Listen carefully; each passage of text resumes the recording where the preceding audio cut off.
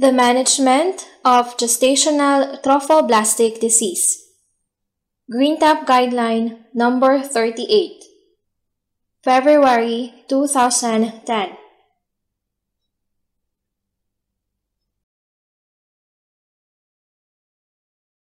Definitions.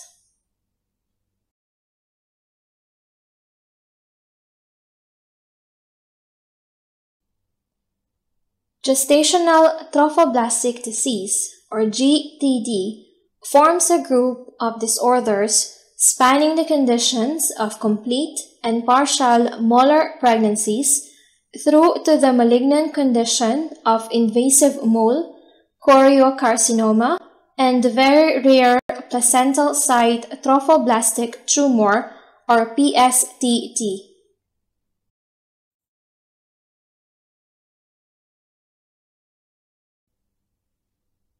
If there is any evidence of persistence of gestational trophoblastic disease, most commonly defined as a persistent elevation of beta-human chorionic gonadotropin, the condition is referred to as gestational trophoblastic neoplasia, or GTN.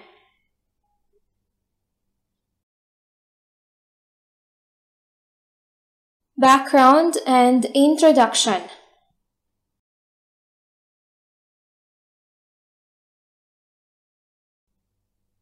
Molar pregnancies can be subdivided into complete and partial moles based on genetic and histopathological features.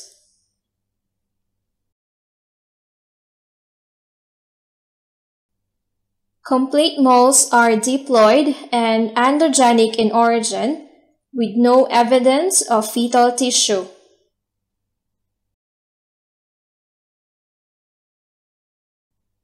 Complete moles, usually 75 to 80%, arise as a consequence of duplication of a single sperm following fertilization of an empty ovum. Some complete moles, 20 to 25%, can arise after the spermic fertilization of an empty ovum.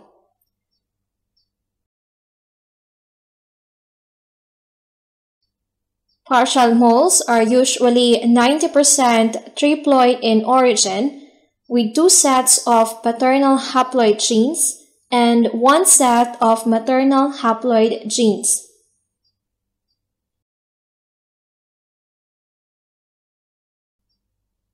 Partial moles occur in almost all cases following the spermic fertilization of an ovum. 10% of partial moles represent tetraploid or mosaic conceptions. In a partial mole, there is usually evidence of a fetus or fetal red blood cells.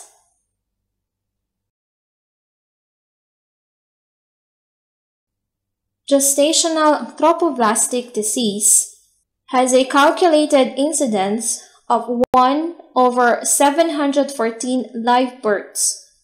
There is evidence of ethnic variation in the incidence of gestational trophoblastic disease in the UK, with women from Asia having a higher incidence compared with non-Asian women.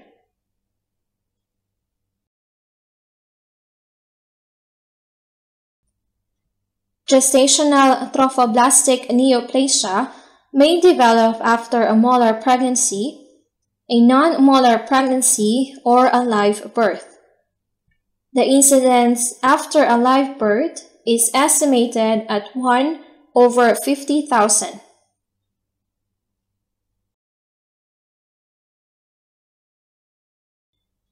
How do molar pregnancies present to the clinician?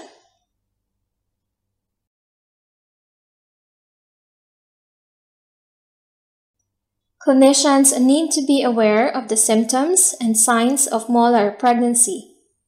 The classic features of molar pregnancy are irregular vaginal bleeding, hyperemesis, excessive uterine enlargement, and early failed pregnancy.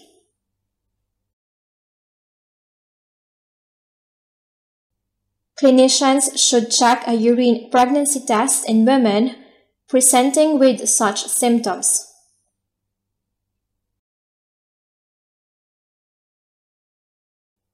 Rare presentations include hyperthyroidism, early onset preeclampsia, or abdominal distension due to theca lutein cyst.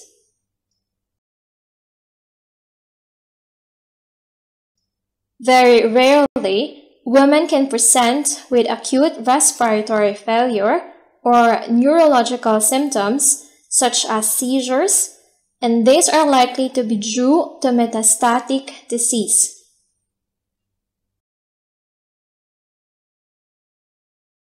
How are molar pregnancies diagnosed?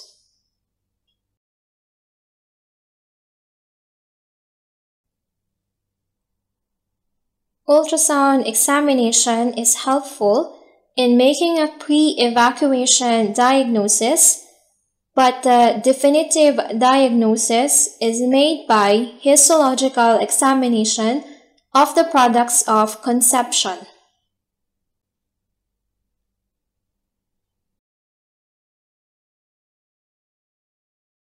The majority of histologically proven complete moles are associated with an ultrasound diagnosis of delayed miscarriage or an embryonic pregnancy.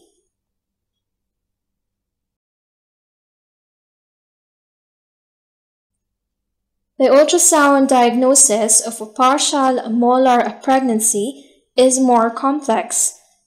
The finding of multiple soft markers, including both cystic spaces in the placenta and a ratio of transverse to anterior-posterior dimension of the gestation sac of greater than 1.5 is required for the reliable diagnosis of a partial molar pregnancy.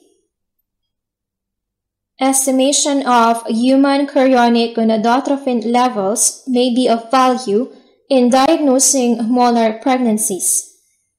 Human chorionic gonadotrophin levels greater than 2 multiples of the median may help.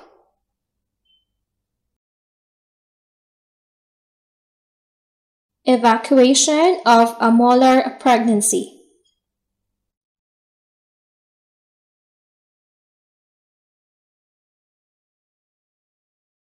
What is the best method of evacuating a molar pregnancy?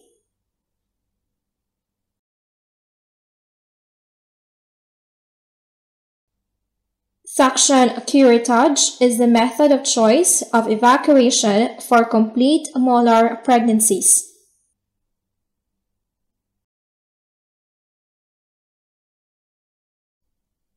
Suction curettage is the method of choice of evacuation for partial molar pregnancies, except when the size of the fetal parts deters the use of suction curettage, and then medical evacuation can be used.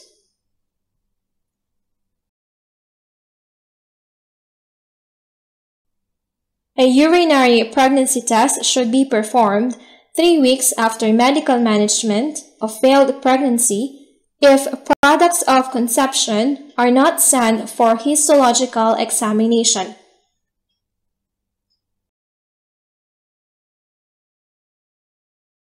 Anti-D prophylaxis is required following evacuation of a molar pregnancy.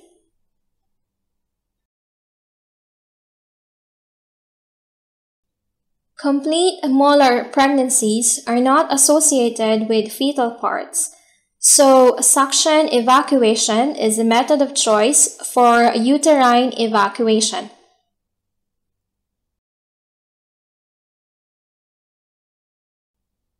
For partial molar pregnancies or twin pregnancies, when there is a normal pregnancy with a molar pregnancy, and the size of the fetal parts deters the use of suction curettage, then medical evacuation can be used.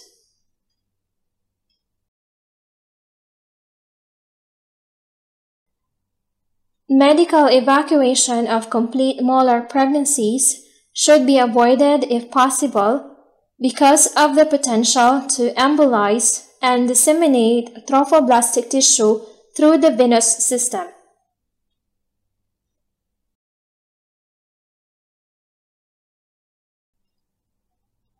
Because of poor vascularization of the chorionic villi and absence of the anti-D antigen in complete moles, anti-D prophylaxis is not required. It is, however, required for partial moles. Confirmation of the diagnosis of complete molar pregnancy may not occur for some time after evacuation, and so administration of anti-D could be delayed when required within an appropriate time frame.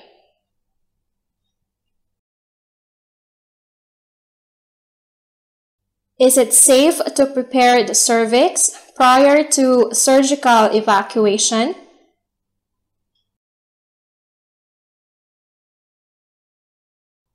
Preparation of the cervix immediately prior to evacuation is safe.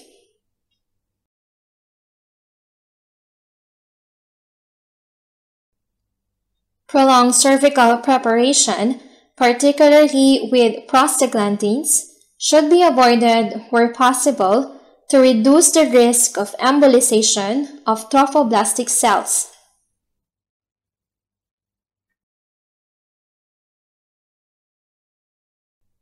Can oxytocic infusions be used during surgical evacuation?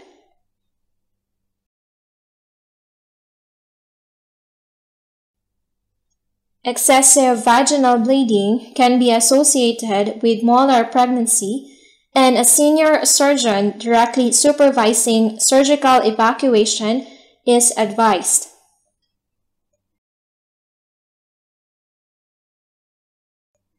The use of oxytocic infusions prior to completion of the evacuation is not recommended.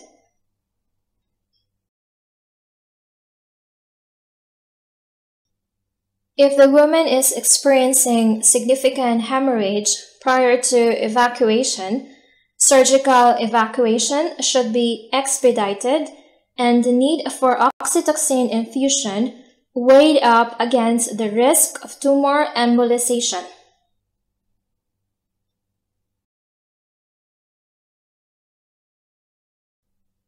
The contraction of the myometrium may force tissue into the venous spaces at the site of the placental bed.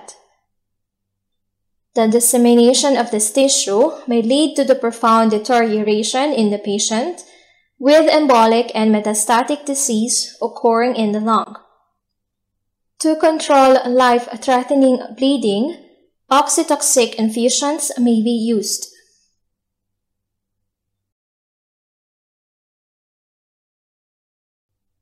Histological examination of the products of conception in the diagnosis of gestational trophoblastic disease.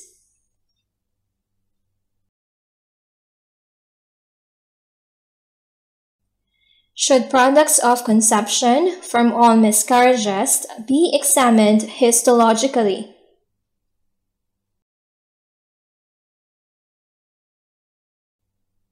The histological assessment of material obtained from the medical or surgical management of all failed pregnancies is recommended to exclude trophoblastic neoplasia.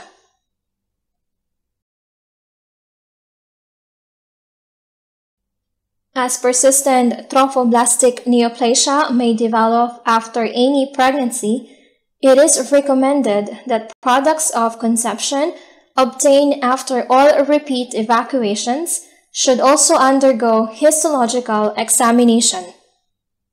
Ploidy status and immunohistochemistry staining for P57 may help in distinguishing partial from complete moles.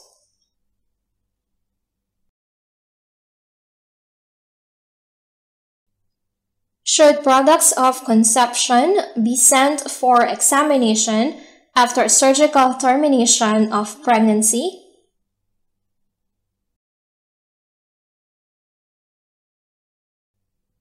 There is no need to routinely send products of conception for histological examination following therapeutic termination of pregnancy, provided that fetal parts have been identified on prior ultrasound examination.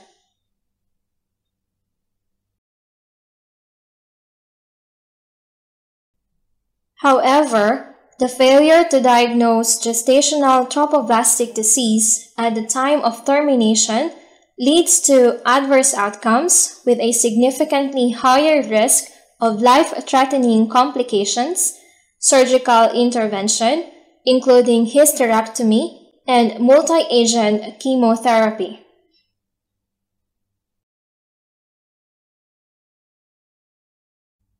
Guidance from the Royal College of Obstetricians and Gynecologists recommends the use of ultrasound prior to termination of pregnancy to exclude non-viable and molar pregnancies.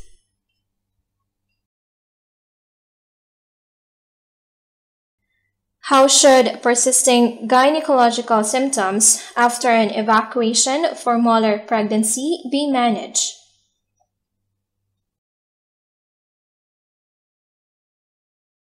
Consultation with a relevant trophoblastic screening center is recommended prior to second evacuation.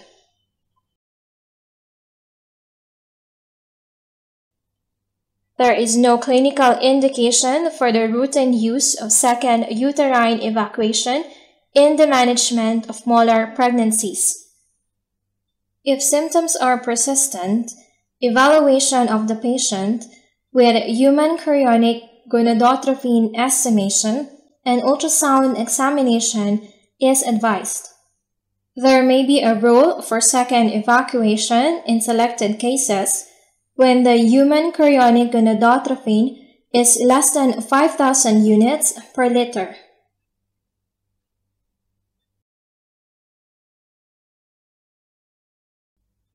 Which women should be investigated for persistent gestational trophoblastic neoplasia after a non-molar pregnancy?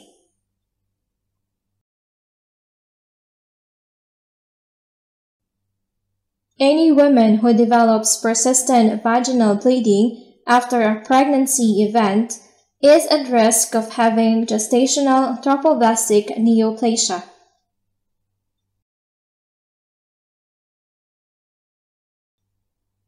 A urine pregnancy test should be performed in all cases of persistent or irregular vaginal bleeding after a pregnancy event.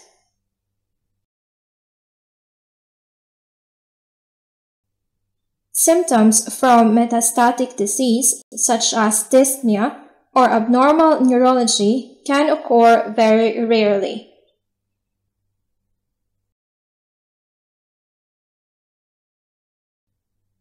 The prognosis for women with gestational trophoblastic neoplasia after non-molar pregnancies may be worse, in part owing to delay in diagnosis or advanced disease such as liver or central nervous system disease at presentation.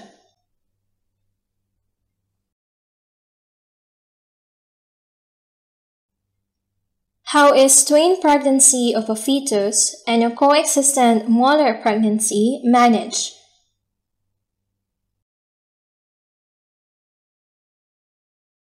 When there is a diagnostic doubt about the possibility of a combined molar pregnancy with a viable fetus, advice should be sought from the regional fetal medicine unit and the relevant trophoblastic screening center.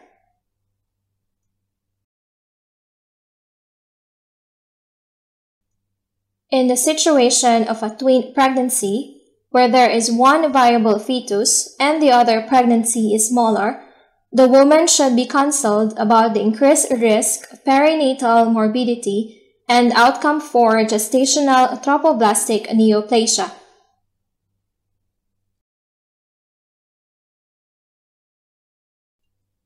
Prenatal invasive testing for fetal karyotype should be considered in cases where it is unclear if the pregnancy is a complete mole with a coexisting normal twin or a partial mole.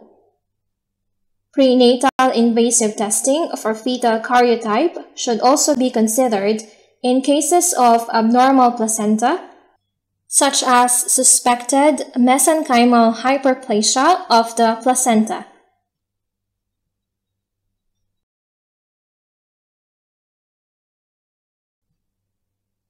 The outcome for a normal pregnancy with a coexisting complete mole is poor, with approximately a 25% chance of achieving a live birth. There is an increased risk of early fetal loss, 40%, and a premature delivery, 36%. The incidence of preeclampsia is variable, with rates as high as 20% reported. There was no increase in the risk of developing gestational trophoblastic neoplasia after such a twin pregnancy, and outcome after chemotherapy was unaffected.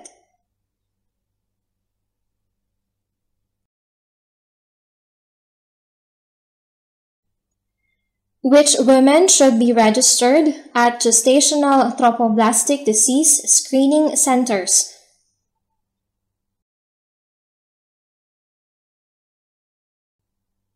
All women diagnosed with gestational trophoblastic disease should be provided with written information about the condition and the need for referral for follow-up to a trophoblastic screening center should be explained.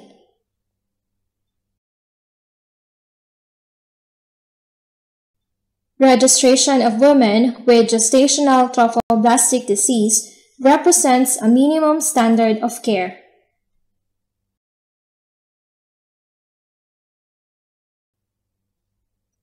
Women with the following diagnosis should be registered and require follow-up as determined by the screening center.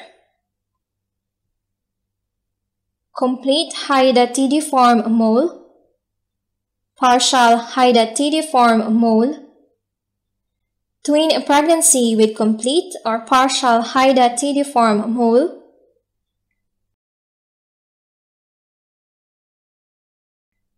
limited macroscopic or microscopic molar change suggesting possible partial or early complete molar change, choriocarcinoma, placental site trophoblastic tumor,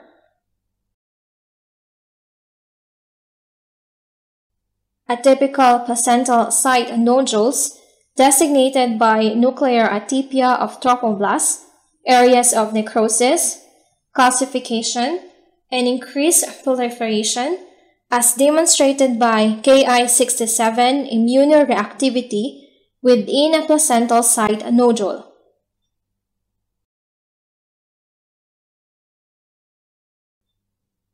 After registration, follow-up consists of serial estimation of human chorionic gonadotrophin levels, either in blood or urine specimens. In the UK, there exists an effective registration and treatment program.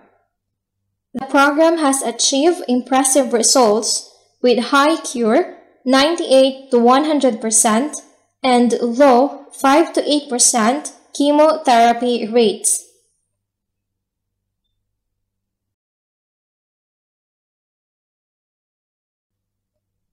What is the optimum follow-up following a diagnosis of gestational trophoblastic disease?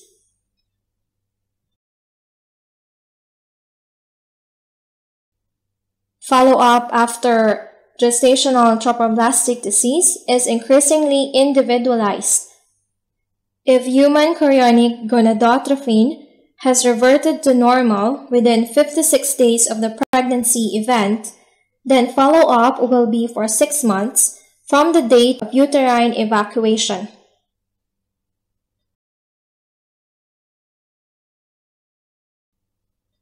If human chorionic gonadotrophin has not reverted to normal within 56 days of the pregnancy event, then follow-up will be for 6 months from normalization of the human chorionic gonadotrophin level.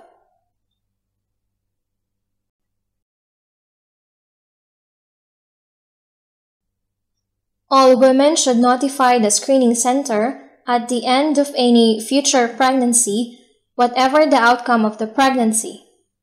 Human chorionic gonadotrophin levels are measured 6 to 8 weeks after the end of the pregnancy to exclude disease recurrence.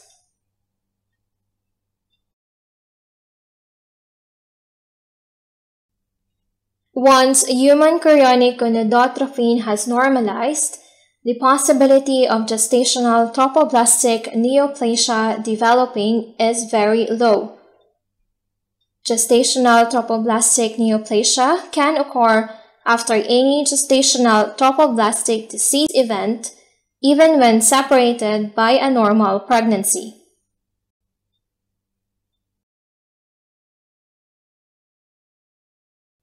What is the optimum treatment for gestational trophoblastic neoplasia?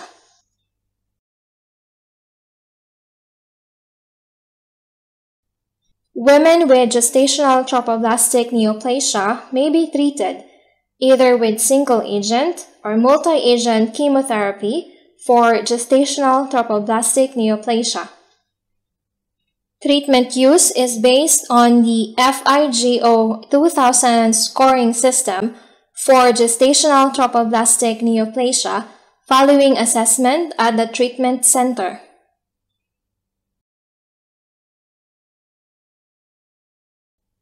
The need for chemotherapy following a complete mole is 15% and 0.5% after a partial mole. The development of postpartum gestational trophoblastic neoplasia requiring chemotherapy occurs at a rate of 1 per 50,000 births.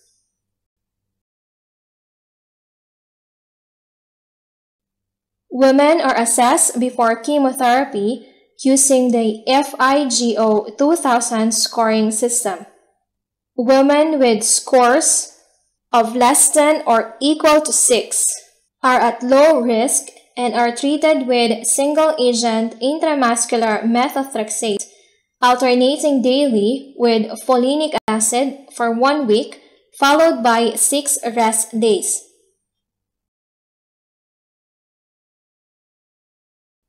Women with scores of greater than or equal to 7 are at higher risk and are treated with intravenous multi-agent chemotherapy, which includes combinations of methotrexate, dactinomycin, etoposide, cyclophosphamide, and vincristine.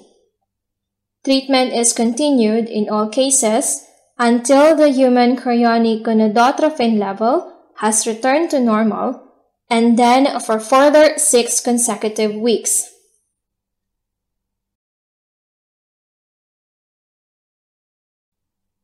The cure rate for women with a score of less than or greater than 6 is almost 100%, and the rate for women with a score of greater than or equal to 7 is 95%. Placental site trophoblastic tumor is now recognized as a variant of gestational trophoblastic neoplasia. It may be treated with surgery because it is less sensitive to chemotherapy.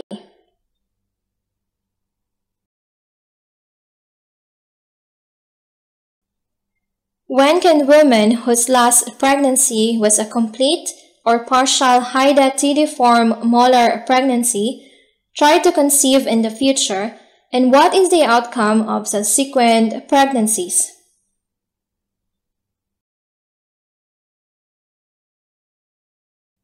Women should be advised not to conceive until their follow-up is complete.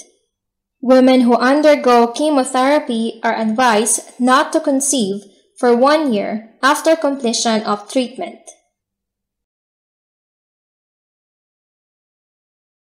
The risk of a further molar pregnancy is low, equivalent to 1/80, where more than 98% of women who become pregnant following a molar pregnancy will not have a further molar pregnancy, nor are they at increased risk of obstetric complications. If a further molar pregnancy does occur, in 68 to 80% of cases, it will be of the same histological type.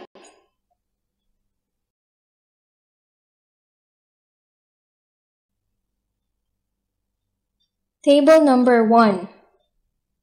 FIGO, or the International Federation of Gynecology and Obstetrics, scoring system. FIGO scoring. Age or years. Less than 40, 0. More than or equivalent to 40, 1. Antecedent pregnancy. Mole, 0. Abortion, 1. And term, 2. Interval months from end of index pregnancy to treatment.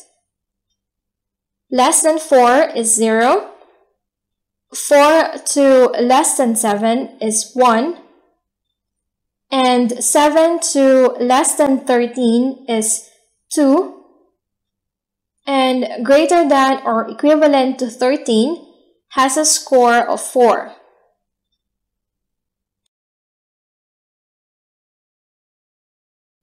Pre-treatment serum, HCG, microunit per liter. Less than 10 to the third power has a score of 0. 10 to the third power to less than 10 to the fourth power has a score of 1.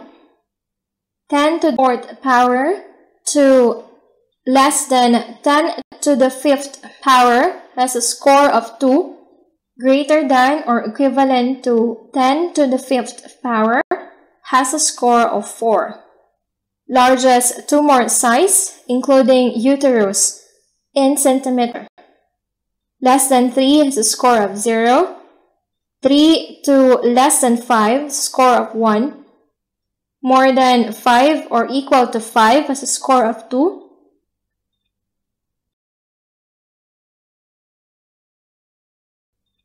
Site of metastasis. For the lungs, it's 0. Spleen and kidney is 1.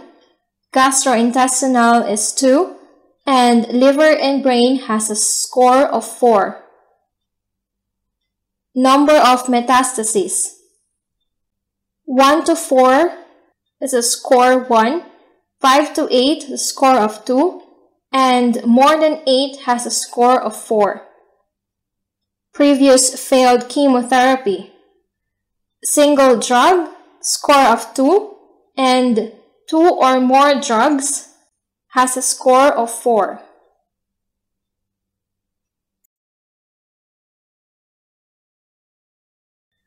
What is the long-term outcome of women treated with gestational trophoblastic neoplasia?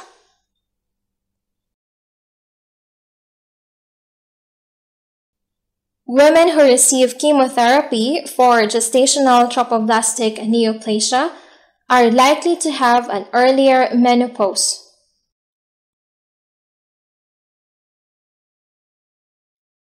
Women with high-risk gestational trophoblastic neoplasia who require multi-agent chemotherapy, which include etoposide, should be advised that they may be at increased risk of developing secondary cancers.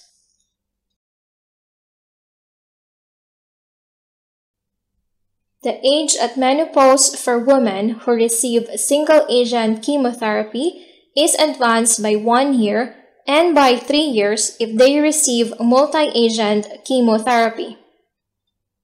If combination chemotherapy is limited to less than 6 months, there appears to be no increased risk of secondary cancers.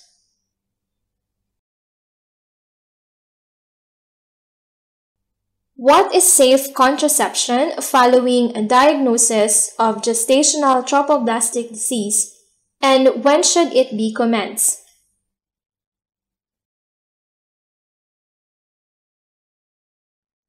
Women with gestational trophoblastic disease should be advised to use barrier methods of contraception until HCG levels revert to normal.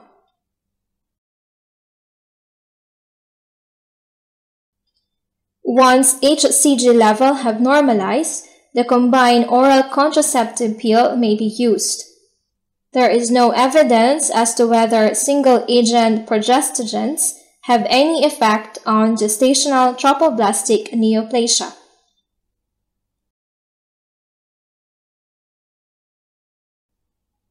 If oral contraception has been started before the diagnosis of gestational trophoblastic disease was made, the woman can be advised to remain on oral contraception, but she should be advised that there is a potential but low increased risk of developing gestational trophoblastic neoplasia.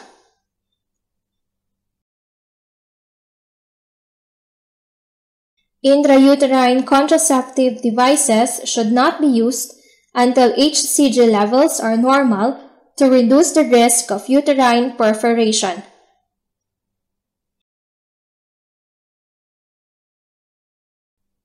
Is hormone replacement therapy safe for women to use after gestational trophoblastic disease?